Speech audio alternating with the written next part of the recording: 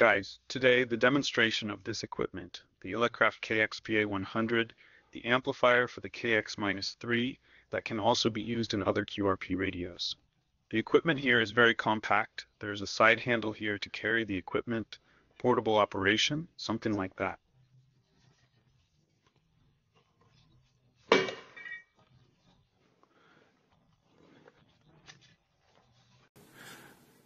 Here the serial number, FCC identification, seals. Let's see back here. Take a look back here at what the equipment's inputs look like.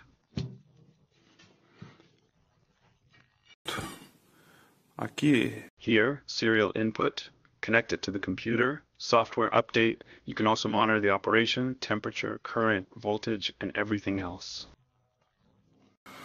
Output for external linear amplifiers. It switches to a high power amplifier here with a 3 decibel attenuator in case we need to reduce the excitation power if we cannot regulate it from this attenuator.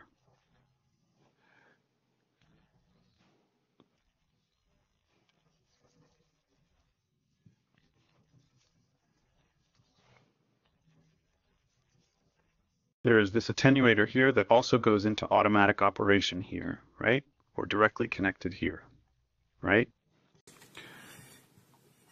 Here we have the power input, 13.8 volts, and we can insert this second connector here to power the radio.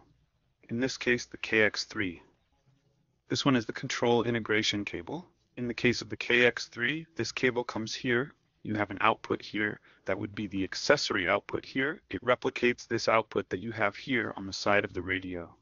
You can also switch the external amplifier here, as is the case with this RCA output.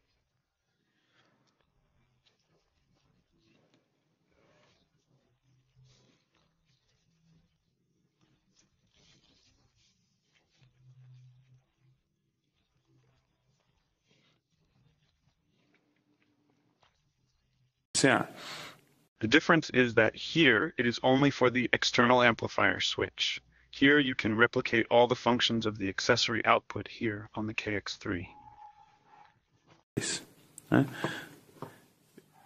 Then we have the RF input, equipment grounding point, antenna 1 and antenna 2. This model is equipped with an automatic antenna coupler, which is why it has 2 outputs. Otherwise it would only come with antenna output 1. This output is closed here.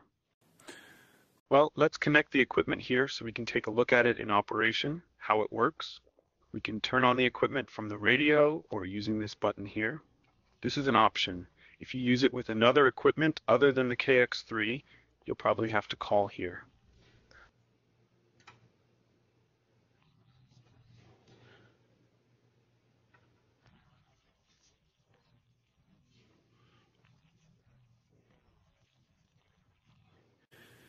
Here, as the integration is total, we connect it from KX3.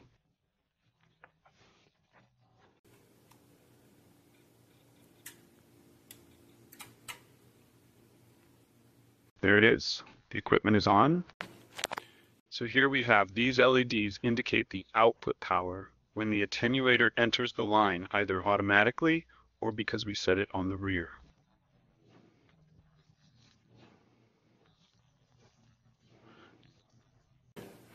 Here is this LED here when it is transmitting, and here indicating whether the equipment is on or not. These 3 LEDs here indicate the operation of the antenna coupler, automatic. If we pass without using the bypass or manual coupler, we tune it afterwards.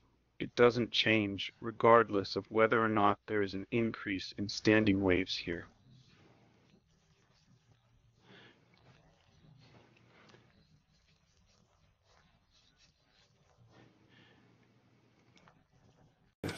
In automatic, after coupled, detuned.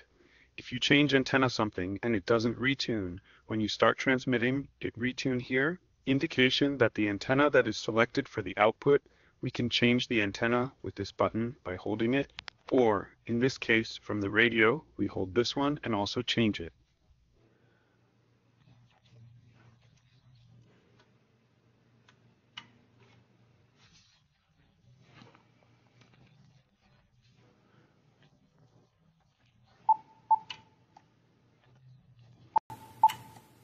The same indication changes here on the radio display as on the amplifier's front panel. Huh? You can see antenna 1, antenna 2. This X that appears next to this indication means that it is referring to the amplifier.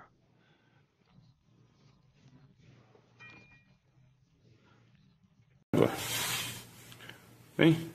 Let's see here. Let's put it in continuous carrier transmission. Here the LEDs showing 1.2x1 standing waves, around 90 watts of output. On the radio display here, 91.92 watts, 1.2 zone. 2x1. We can check the external bath meter between 91 and 92 watt. Here you can also monitor the temperature of the equipment, 33 degrees. Again here, the indication of X after the PA is that it is reading from the amplifier and not from the radio.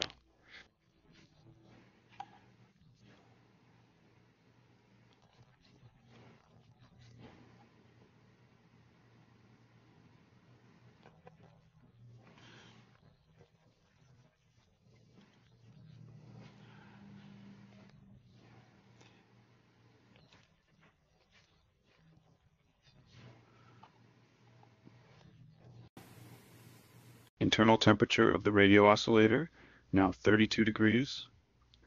Temperature of the final amplifier tank, 31.30, falling after the transmission we just made. Let's see here how the temperature rises as we transmit.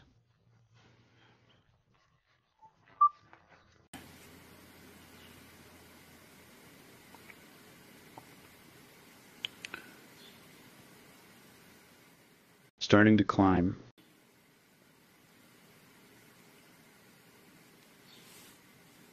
The temperature rises very slowly. Look at 34, 33. It alternates there like that. Let's not be too judgmental. 35. Ventilação. It's ventilation. Dissipates heat here through this heat exchanger. Natural ventilation. There is no type of wind, nothing, very silent. So that's it, folks.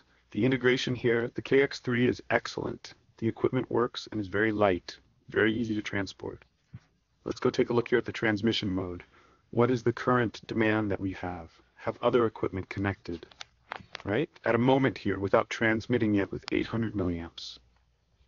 Let's see how the intermission 17A211 2V here at the source there, decreased. Returned to 13.8V, 13.75V with 800 mA of current.